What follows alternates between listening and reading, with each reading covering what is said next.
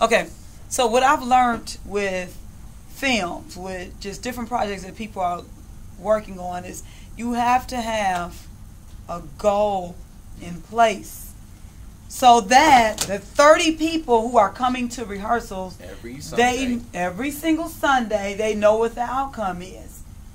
And if you're driving a car and you don't have a goal in place, and people are just coming to something, but you don't know what the ultimate goal is and stuff, not only are you wasting other people's time and gas and things like that, and you never deliver a finished project, you're also wasting your time and messing up your name before your name even gets out there. Right. So it's like one of those things, your name not even out there, and you already messing it up. Mm-hmm.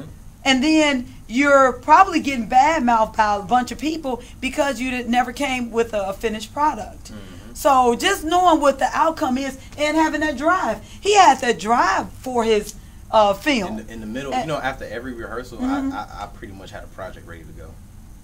And then it's like every other week I would come in with a new movie. And that's crazy, ain't it? That's what it takes. And everybody's looking at everybody is looking at them guys like, well, bruh. Like, like, bruh.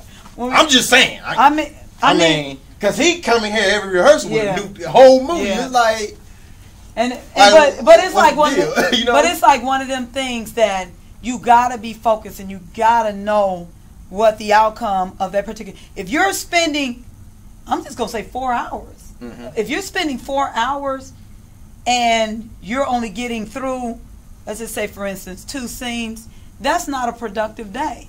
No, so I've learned a lot from working on different projects, having, you know, family and everything in different projects. I learned a lot. You gotta have a goal in place. People gotta know where you're going, because it's not fair. You know what though? Me doing all those projects build up a lot of envy as well, and I felt it. You know, you walk in an environment, the tension is just so thick. Yeah.